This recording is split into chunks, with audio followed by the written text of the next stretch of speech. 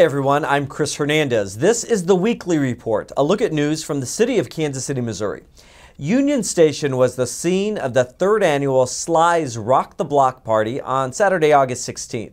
This free, family-friendly event celebrated another successful summer of Mayor's Nights programs. Activities included carnival games and bounce houses, one-on-one basketball and video game tournaments, plus free food for the first 4,000 people. This is the third Rock the Block, and it's getting bigger and better every year. And the reason it's getting bigger and better every year is because we have some great partners. But before I talk about them, I want to talk about you, and I want to talk about the kids in this city. The over 10,000 kids that have participated in basketball, volleyball, soccer, Club KC, Arts Tech, going to movies at the library this summer. Every one of them had a good time. They had a safe place to go and a safe place to be, and they got to hang out with their friends, which is what every young person wants to do. I did when I was growing up. You did when you were growing up. That's what we want to do. They get to do it too.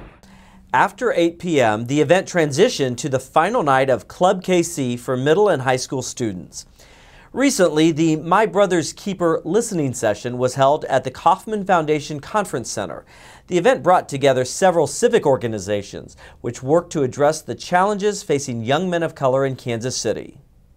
I'm reminded of the stories that we hear of young men and boys of color who've written to us and have talked to us at these listening sessions, who are just so excited about what their president is doing and happy that this acknowledgement is being raised in the public sphere across this country. That's why I'm excited to participate and work where I do right now. Our environment, you know, sometimes you're stuck in this world that you really can't get out. Like, I really didn't know too much about out south before 2006. I didn't know what 100th Street was. You know, I'm like, man, I'm out of town. Where we going, T? You know, I'm like, you know, because I was stuck on 27th Street. That was my world. I didn't think of nothing else outside 27th Street. I got 9 liquor stores within an 8-block radius. I'm good. You know, we can go grab some clothes from cousin Big Pete house. He got a couple old shoes we can slide on, you know, so I'm just kind of stuck in that atmosphere to where I don't think any greater. You know, so I would say our biggest challenges is kind of getting these youth to expand their minds. The My Brother's Keeper listening session was hosted by Aim for Peace, a City of Kansas City Health Department violence prevention program. Now let's check in with some of our city's departments.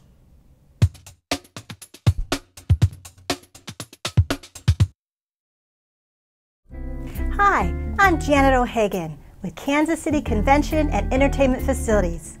Fall is just around the corner, and September promises to be a busy month at Bartle Hall with charity events, festivals, and entertainment. Get ready to party. Fiesta Hispania is taking over Barney Alice Plaza for the 29th year. This event recognizes the significant role and contribution Hispanics have played in the development of the United States. With an average overall attendance of more than 30,000 people, Fiesta Hispania is now the largest free admission public Hispanic event in the metro area and the Midwest. Grammy award-winning gospel greats Fred Hammond and Donnie McClurkin take the stage at the Music Hall on September 19th as part of the Festival of Praise 2014 tour. Also, the stage production of Mrs. Independent, a play featuring Robin Givens, Christopher William, and Dottie Peoples, raises its curtain at the Music Hall on October 3rd through 4th. What happens when a $250,000 a year lawyer wife clashes with her $40,000 a year auto mechanic husband who believes that the man is the head of the house? Find out in this play based on a true story. Tickets for both events are available at Ticketmaster.com or at the Municipal Auditorium box office. This year's Adorn Style Show and Brunch on Saturday, September 20th in the Convention Center's Grand Ballroom promises to be bigger and better than ever. Guests will discover the latest fashion trends presented by professional runway models, enjoy creatively designed tablescapes, and a delicious brunch, as well as experience unique shopping at the marketplace of exclusive boutiques and local merchants. For ticket information, go to harvestball.org. To learn about even more events, as well as ticket information, visit kcconvention.com and click on the events calendar or call 816-513-5000.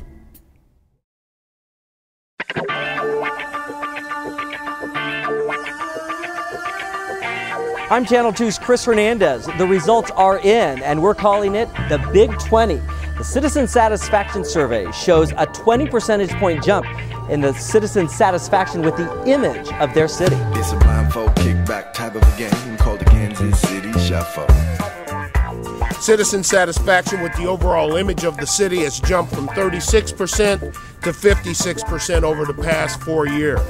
That is the fastest increase we've ever seen in the category, and it's now the highest level ever recorded for this particular statistic. We hear from residents all the time, every day, all day long, as they give us feedback about what they like and what they don't like about our performance. Again, the statistic is a 20-point jump over 4 years in the satisfaction of city residents with the overall image of the city. The parade of signs here, these are actual quotes from residents over the past couple of years. These residents who have seen improvements in customer service, who've written or tweeted to say thanks or deliver a pat on the back to a city worker.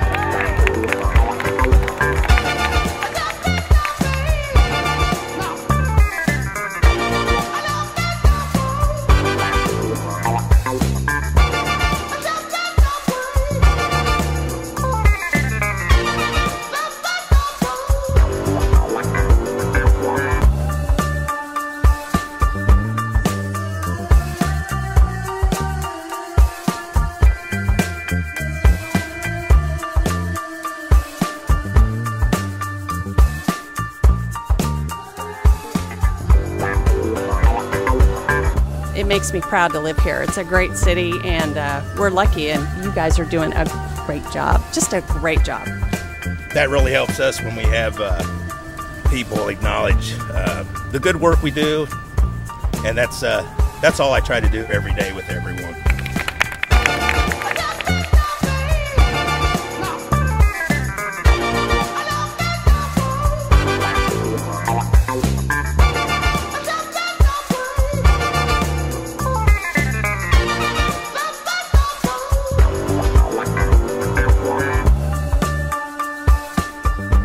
You can check out the full report online, or to see some pictures from the big celebration we held, just check out this hashtag KCBig20. For Channel 2, I'm Chris Hernandez.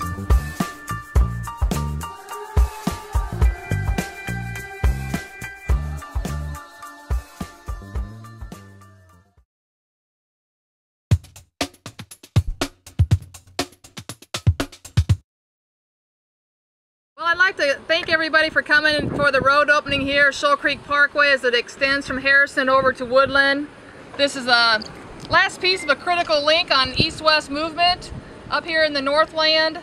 I want to say thank you to everybody who helped make this possible, the community that's been asking for it, the council members who funded it, the TIF that funded the section to the west of us, and the school district for their support on this project, and we feel that this is going to be a critical link to help improve the safety of the traveling public, and especially the safety of our young drivers who are going to Staley High School.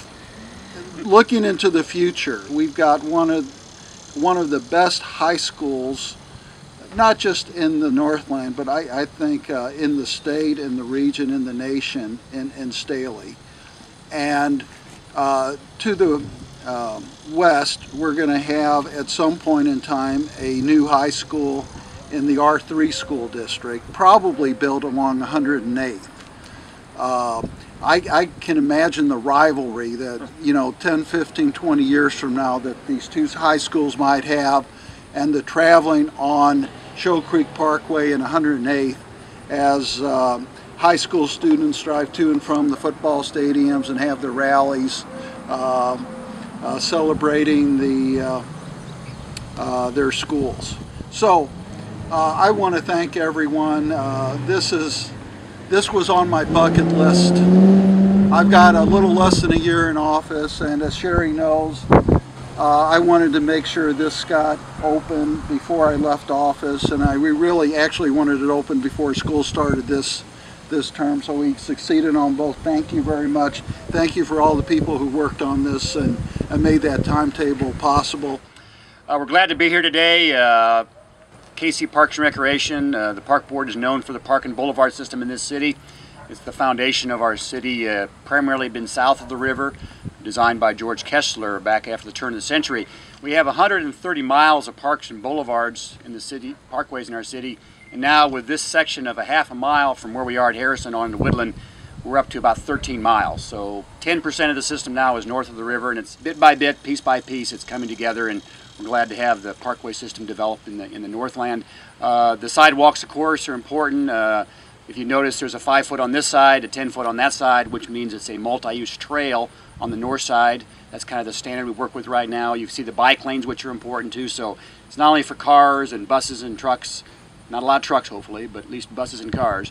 And then the bike ped accommodations are very important that too, as far as having a good, multi-use traffic associated with it. So that'll happen. The trees will be planted. It looks like the landscape is going to go in yet this fall, and so that'll start to green things up, and we're looking forward to it. We just want to say thank you to Councilman Ford, to the city, to the Parks Department for partnering with us to make sure that we have a beautiful roadway, park system, and parkway system here in the Northland, but also extremely safe for our students. As it's been mentioned, there'll be a lot of student traffic on this road as it connects to Woodland and then on to Shoal Creek as students go to Staley High School. Have a lot of parent traffic as well that'll use this going to Belle Prairie. As we were talking earlier though, there's auxiliary benefits to this, because what this does, we think, is pull traffic off of 106th Street. So we don't have it in front of Newmark Middle School and in front of Fox Hill. So really, truly, this half-mile section is going to have benefits beyond just the students and the traffic that will be here, and that really increases the safety and the opportunities we have to keep our students and our staff and our parents in a safe situation, and we're just really thankful. We have the potential of growing the Northland in a tremendous amount in the next 20 years, and this type of facility, this kind of structure, this kind of parkway is going to set the tone for the kind of development we have that I think we and our children and our grandchildren will all be very proud of.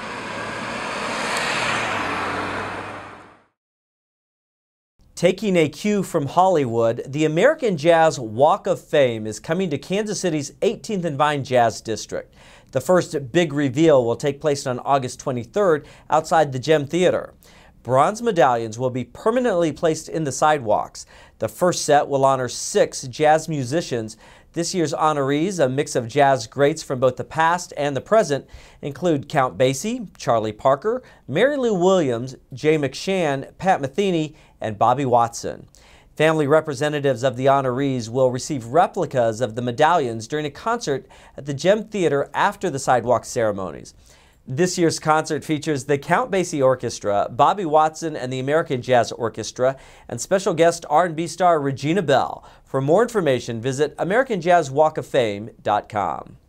Residents are invited to join the city and neighborhood leaders at a roundtable meeting on Thursday, August 28th from 6 to 7:30 p.m. at the Southeast Community Center. The meeting will present information on land bank properties and the receivership program. Legal Aid of Western Missouri will also share tips on how neighborhood associations can prosecute negligent property owners. Phase 2 of the Swope Soccer Village opens in less than a month. Work is rapidly finishing on new facilities, which include 5 full-size artificial turf fields, plus new restrooms and concession facilities. The recent Phase 1 improvements allowed it to host the Big 12 Women's Soccer Championship. This state-of-the-art youth soccer facility will host NCAA Division II and III soccer championships over the next 4 years. Swope Soccer Village is jointly funded by the city and Jackson County. Construction, maintenance, and operational support is provided by Soccer Village Properties, which is a subsidiary of Sporting KC. Sporting has used the complex as a training facility since 2007. For more information about these stories, please log on to kcmo.gov and search for the Weekly Report. That does it for this edition of the Weekly Report. I'm Chris Hernandez. Have a great week.